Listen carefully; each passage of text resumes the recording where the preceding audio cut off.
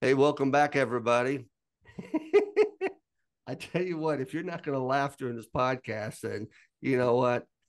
I don't know what's going on because I've got the Tomoff twins, Bill and Don, with me, and we're going to talk Chat GPT and just the warm up to our conversation. My stomach already hurts because we've been laughing so much.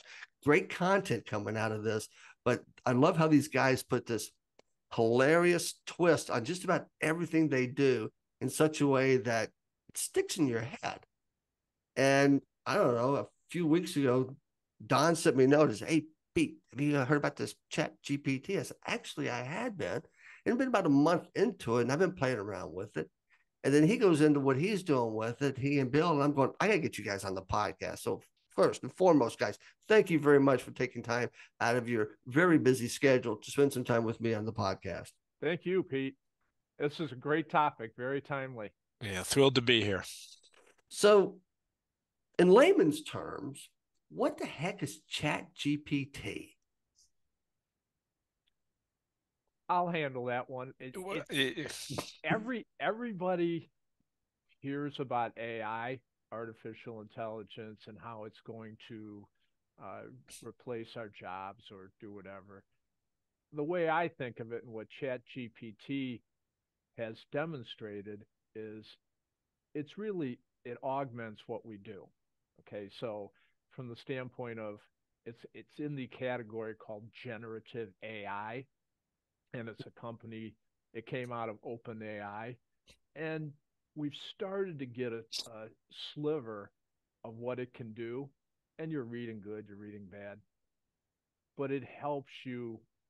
The best example I can think of, it gives you a start if you're doing something, whether it's research, working on developing something, etc. It gives you a fantastic start. Pete, you had a great example on the introduction to the podcast. Yeah, I did the introduction. I went into Chat GPT this morning and just put in some information, put the name of the podcast, put the twins in, twins name in, Chat GPT, and just said, give me an opening for my podcast. And it took a few minutes. It took about maybe probably the longest, it took about 45 seconds to a minute, and then it started just going. And I went, okay, you have to clean up a few things, but to your point, it's a start. And compare that to what your normal process would be, Pete, as far as the time it would take you and the thought process. What do I write? Okay. What do you got to add, Bill? Yeah, let me jump in there because and we're going to talk more. I'm sure you've got this on the agenda, but how we think about it and how we can use it, um, we have to be careful not to, as you're seeing, like we talked about New York public schools banning it. We have to be careful not to go to the extreme to protect our space. And we want to ask, and Don and I do this all the time, what am I missing? How can this help? Um, a funny example in our world was uh, we were watching the World Cup during December. I'm a huge soccer fan. Daughter played for a lot of years. I was a referee, so I know the laws, okay? Not like I used to, but I know them pretty good. Yeah. Don called me and said, "Hey, what is this offside?" Because I don't know what's happening. I So he think went, something's offsides. If they don't call it, okay, Bill's got to help me. well, so he went into ChatGPT and he said, please explain the offside rule in soccer. And ChatGPT gave him an incredible response. And he sent it to me. And I said, I read it and I go, for the casual fan, that's really a good start. All right. And then he did a visual. Don did a visual where he said, okay, I've got zero knowledge, 10 is complete knowledge. This got me to about a five. Wow. And I went and searched, I told him, here's the law 12 of, explaining offside. And it goes into a lot more depth. But the key and what Don said, and you said, Pete, it's a start. That's the mindset we have to have. And I think the key point that Bill made without really making it, and this applies to however anyone uses it, is you need to have a little bit of knowledge to Mm-hmm. be able to challenge what it gives you back. Okay, Right. so in Bill's example, I read it and I went, wow, this is great. Well, it's this much of this. Right. It's a start. And so now, thank you for that, because I'm not, I watch hockey every now and then. I never grew up with it. And icing to me is like a snow cone.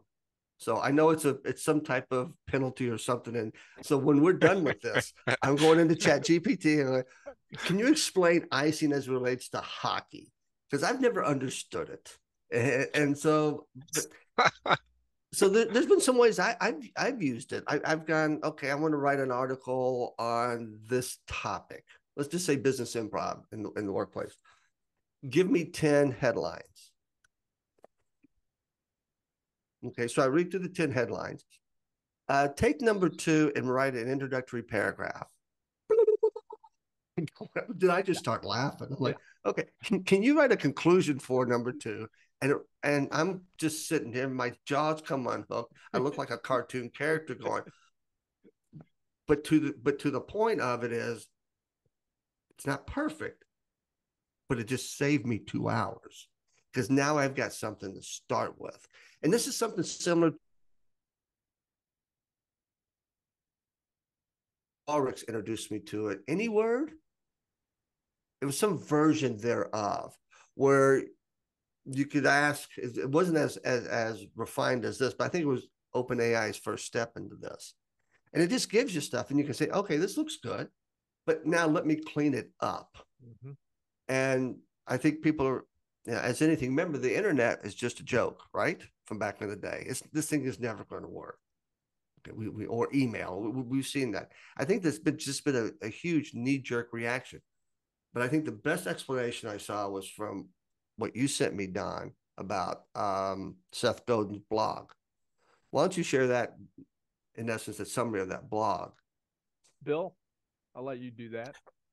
I don't have that immediately available. You remind us what day that was, Pete, or do you have that close by? Here's what I remember about that. And he was trying to say in that blog, don't overreact, don't use this as a part of learning.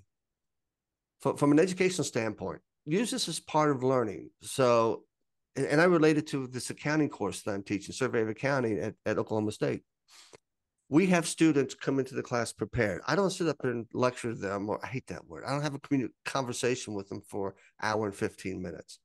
They're reading. We've got videos out there for them to watch. We've got supplemental materials out there for them to get up to speed, walk into the classroom, and start that conversation at that point versus coming in with nothing. And I think his point was that's learning. So why are we going to restrict it so that we can't let them use this to get the start? Everybody just, I mean, like in the CPA profession, we're always trying to get the people who cheat, right? But those are few and far between. Same kind of mentality. Well, people going to cheat. They're always going to find a way to cheat. But look at the greater good that this could have. Yeah, Pete, while you were refreshing our memory, that was January 10th, and the title of the blog post was the end of the high school essay.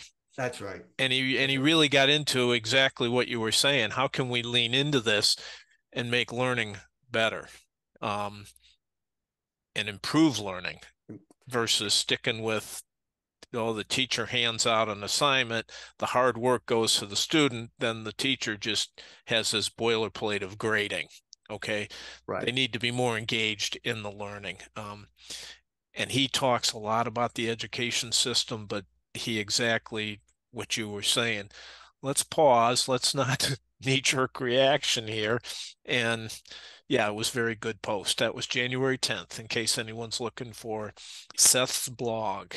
All you got to search for. Yeah. We're having this discussion at Oklahoma State now. What is learning? Is it taking an exam? Or is that just memorization? Because we're seeing a drop off of knowledge retention as you move from one class to the next, to the next, to the next. So we're rethinking that. How do you assess people? How do you assess them? Is it through tests? Maybe some. Is it through projects? Yes. Is it through other other means of assessment, not just exams. Yeah. And this is about learning. Pete, when Bill and I we talked to a few clients over the last month or so, and one of the frequent observations is, yeah, but what can I do with this? Okay, and anytime you drop something new or an idea on someone, immediately there's a defensiveness to, well, that doesn't work for me. Mm-hmm. And it's really up to each person to figure out, how do I apply this to my world? Right. The beauty is, when you think of, we're all used to using Google. Right. And part of your career is being able to effectively use Google. Okay. Knowing how to search, knowing how to Mm-hmm. filter. Well, it's the same idea in 2023 with AI. You're Mm-hmm. going to be, you really got to develop a skill set on, how do I use this tool to help me do my job? Right. But you had in one of the emails that you sent me, Bill, Bob, Tom, one of the Don. Bill. Don, Bill, whatever. uh, I'll have to edit that out, Pete. Oh no, let's don't. No, and you're not alone, Pete. We need bloopers. It makes us authentic and real. That's good. I think that you had mentioned that you spent 30 days. You guys have spent 30 days using ChatGPT, and you, correct me if I'm wrong, you said you're using ChatGPT as like a virtual assistant. Yes. Personal assistant. Personal Correct. Help me with that. Yeah, Tell me how you're doing that. Okay. Don, wait, before you jump into that, and I'll give you the behind the scenes, you talk about laughing, and Don and I do a lot of that while we're learning. Okay, but he calls me up and says, I've got two extra, the equivalent of two extra people working for me. I just, 15 minutes and I'm on to my next thing. Yeah. Go ahead, Don. Pete, I'll give you two real simple examples. And I actually think I forwarded one of the pieces to you that I did. But I needed to develop the concept of digital transformation. Is right. If I ask 100 people what the definition of that, certainly in the accounting profession, you're going to get 100 different descriptions. Okay. And it's way more encompassing than I think at first blush we think of. So on Christmas Day, I sat down, and this was in the evening, and I said, okay, I'm going to start gathering information on digital transformation. And you know this from having worked with this tool. I started asking the questions, and based on the question and response, I would go deeper on certain questions. Explain to me how soft skills incorporate into digital transformation, and building it and building it. And over the course of 90 minutes, I asked about 75 to 100 questions. And and the next day, so that in 90 minutes, I then took that content the next day, shelled it into a document that's a resource. Granted, it's just a start, but it was 70 pages of resource content. And the way I put it was, if I were to do that myself, I wouldn't, because it would take me a month and a half doing the research. I did it in 90 minutes. So that literally is like having an extra person. The other simple example I give people that everybody can relate to is, we all spend time in Excel. Okay. So if I give Pete a problem and I say, now I know that the way to answer this, Pete, say a student, okay, is going to be an index match, okay, which is a formula that people have a hard time wrapping their head around and putting together in a spreadsheet. But once you understand what needs to be done, and I did this, I just said, return this value from row 10, column 10, okay? I don't know what I do, but I just pretend like I don't know what that is. And it returned the index function perfectly with the reference. Then I said, okay, automate the row and column reference based on looking at this cell and this cell and revised the formula. And it came back with the perfect index match. Now, what happens when you do that, at least my belief is, it also explains to you what the index function does. It explains to you what the match function does. So instead of teaching somebody by going, okay, look at this data set, an index match will solve your problem, go figure it out. You're having them look at the problem, ask it in English, and then exploring why this solution works. Okay. And that is probably, to me, so when I say personal assistant, when I'm developing models, and I use that example, but any complex formula, when I'm developing models, I have the internet with ChatGPT open on one side of my screen or available, and I'm just going in and say formula for this. And literally it gives me the answer most of the time. So it's cutting hours off of what I need to do.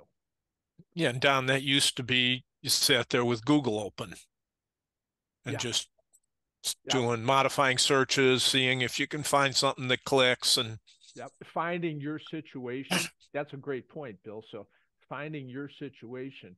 Well, now you describe your situation and it gives you a potential answer. So there's hope for me with Excel. No, you're an expert now. You're an expert. Yeah. Okay. I am not, no, seriously, I am not an expert. That's a side conversation we can have. I did my first VLOOKUP in 15 years and it almost pulled a hamstring or something. It was just, oh my, I had an aneurysm in my head. It was terrible. Well, Pete, you should have used XLOOKUP. Oh my God. Now you got to ask ChatGPT, what's the difference between VLOOKUP and XLOOKUP? That's exactly what I keep it open most of the time, but just listening to this conversation, I'm keeping it open on my second monitor over. Well, and that's a perfect example of where it becomes a learning tool. Yeah. You might say VLOOKUP, and well, Bill or Don might mention, well, you really should have used XLOOKUP, and in your brain you say, why? Why should I have done that? Okay. Right. And then you explore it by asking a question. And in 60 seconds, you go, okay, I got a sense of what they're talking about. Yeah. Pete, let me jump in with, one of the things I did with it, and Don and I are forever evolving a hit list around personal development. It's one thing we talk a lot about, we encourage so much. And sometimes, or when you're just talking to someone, well, how do I explain it that it's as compelling to someone else as it is to me? I'm not very good at that. I'm an accounting guy. So I went to ChatGPT and I said, so what we believe is, and this is a theme out of Give and Take, help people who then help other people. Okay, so we love to learn in order to increase our potential to help others. I mean, I'm not just learning, or we're not learning and just keeping it. We share it. We want others to benefit from it. And I went into ChatGPT and I said, please give me 10 reasons that personal development is very important. Okay. And it gave me 10, and I said, yeah, these are all things I think about, but I couldn't lay them down if you just said you got half an hour. Okay. It just scrambles through your head. So I picked 5 of them. And then I modified, give me 5 reasons why personal development is important in order to help others. And then they tweaked most of the answers and explained that in having greater empathy, your personal development might allow you to create greater empathy, what allows you to help others. And I'm like, this. So I literally cut and pasted, gave credit to ChatGPT, and put it in our content. I like the referencing of ChatGPT in that. Yeah. Yeah. Always let people know if that's what Yeah. you're using. Yeah. Yeah, we're not out to game, and this is part of the fear of people is they're Yeah. going to game it, and Right. you got to layer your unique voice to anything you do, voice and experience. That's Right. where the value is. Like it gets you racing down the right path. Okay.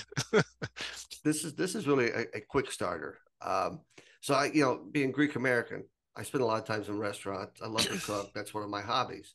So one day I was sitting going, what really? I was watching Diners, Drives, and Dives. They're talking about ramen. So I said, ramen for the first time. So where did I go? ChatGPT. Give me a spicy ramen recipe. Lays out the ingredients, then goes into how to prepare it. And it was like, wow, okay. And I did it, and it was pretty good. I've had it a couple times. And then I read somewhere where ChatGPT can write jokes. This is where So I need help. this is, well, they need to really work on this, because I wrote into ChatGPT, write a joke about an accountant and a chicken. And the joke came back, why did the accountant cross the road? To get to the other side of the ledger. Okay. Then I went, include chicken in the joke. And it said, why did the chicken go to the accountant? To get a piece of the budget. So it's got a ways to go before it can write a joke, but just by doing that, I mean, yeah, I think that's Pete. We were talking a little bit, and probably be helpful to expand on from the perspective of the universities. Give your perspective. We focus on the glass is half full all the time. Right. Give the perspective of what you guys are dealing with at the university setting. Well, that's an interesting conversation, because that conversation is just now happening. And at the beginning of the term, which was yesterday, so this was last week, we got an email from someone in administration about ChatGPT, and not so much just being cautious of it. And I was almost like borderline banning, but they didn't. I don't remember that word being in, just a cautionary tale, and just keep your eyes open. But I'm sitting there going, that cautionary tale, right, versus here's how we could use it in the classroom. And I'm having a conversation. Yeah. I've been having a conversation with one of the faculty members at Oklahoma State, and she introduced me. She sent something out. There's some PhDs who want to do a big research project on how will this affect accounting education, because apparently it can figure out problems and stuff. And I'm going, well, that's nice and fine. However, if the students don't know how to do it and they're relying on GPT and they want to sit for the CPA exam, well, that's not going to happen. It'll happen, but they won't pass. But it's once again, if we can get them to think it's a step in the right direction, how do they do this and go back and work it through? As it relates to it, but I think most of the fear is writing essays. Yep. And here's the thing: if somebody wants to use chat, my opinion, and I'm different. I'm a non-tenure track faculty member, been in the business world, but I'm sitting there thinking, if a student wants to use ChatGPT to write an essay, that's fine as a start. Now, if they submit that essay as a final product and not modified it to you guys have put it into their voice, then the question becomes, what does the faculty member do if they're suspicious? And I think what the faculty member does is, tell me about this paper you wrote. Mm-hmm. Tell me the nuances of it. Tell me, how did you, where did you go with it? And if you get the deer in the headlights look or whatever, then you go, did you use ChatGPT? Yes, that's fine. However, did you modify it? Did you edit it? Did you synthesize it to your voice and what we're talking about? Or did you just submit it? And if students, I just submitted it, that's enough. Is it cheating? I think that's where there's a gray area. Is it cheating? Go ahead, Bill. Pete, I read a great article yesterday, and actually, this is all going to keep, evolving at warp speed. But there was a young man who just graduated, I believe computer science, but he's been working with GPT-3, and He has developed an app, and I tried to get on it yesterday, and it couldn't. But he's developed an app that will interpret writing and say, was this created wholly by ChatGPT? Okay. It will literally take it and say, yeah, there's an issue here. So that kind of counter will be available soon. Mm-hmm. I think from the education perspective, like at the college and what you mentioned about a cautionary tale, Mm-hmm. I think that's probably pretty smart on the education because they know or they suspect where many students might go, Mm-hmm. like you just said. Mm-hmm. It's a whole different demographic than Don and I, or you Right. dealing with the business world. And we're out there trying to solve problems efficiently, effectively, and smartly. And so just a shortcut isn't gonna isn't gonna win the game over the long term. Right. So I think that's the university's responsibility to say, how can we use it for good? And how do we monitor it in the classroom? How do when people turn in papers?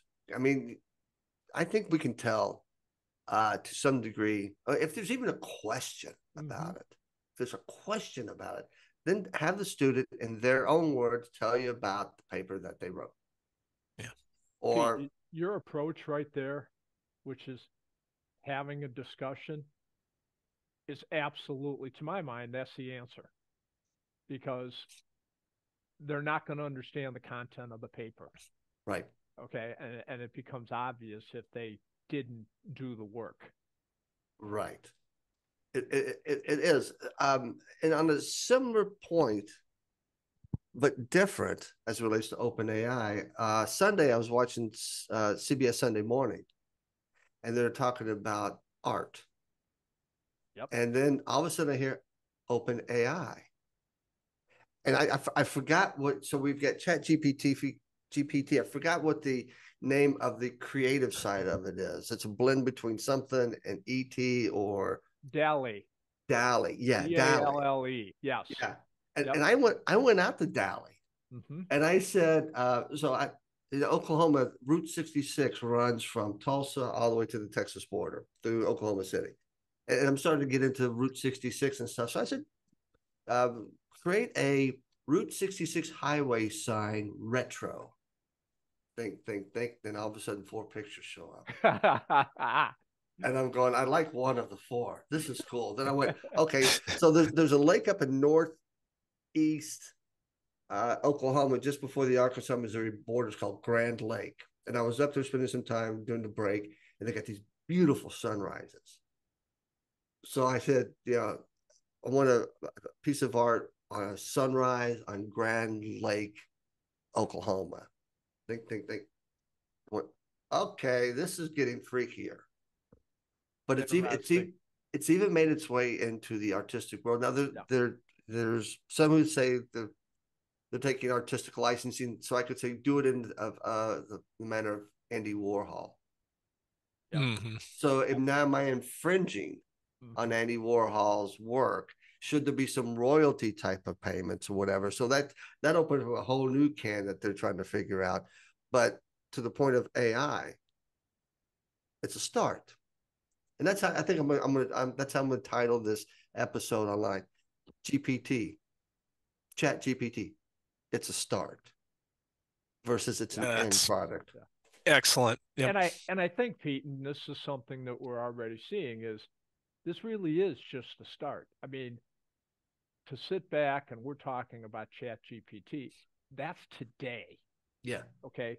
Microsoft, most likely, at least as of today, is going to make an investment in the company. And the word is they're going to integrate it into their Microsoft Office suite and the search browser, which obviously will give them an advantage. But Google's not going to sit still. Right. They're already talking about the tool that they have. I think it's called Sparrow, which is going to be coming out. And it's really going to be, we are just starting to your point. Yeah. So the date that this was released, and correct me if I'm wrong, was like November 20th or something like Yeah. that of Yep. last year. Mm-hmm. And within 2 or 3 days, it had over 1 million subscribers. And right now it's free. Yep. It ain't gonna last free for long. No. But right now it's free. But the amount of traction this technology has gotten in a very, very short period of time. Yeah, it's what, 2 months ago, and it's on Sunday morning, CBS Sunday morning. It's maybe it's too fast. I don't know, but people are reluctant to change. And when people say they're reluctant to change, I said, so are you looking for a wall phone at your house that's got like a 40-foot cord that you can walk into different rooms? Or because you're dissatisfied with your iPhone? Oh, no, no, no. I love my iPhone. That's technology. That's change. Embrace it. Quit shunning it. Yep. And I think to your point, Pete, when it hit and we all hear about AI, all of a sudden we have this tool that is AI and we can actually use it ourselves. Right. Okay, that's Yeah. really the big difference. Yeah. We understand we don't understand what's happening, but we understand what it can do for us if we get in and play around with it. Right. It's just investing some time in it and to learn what the capabilities for you using it are. Yep.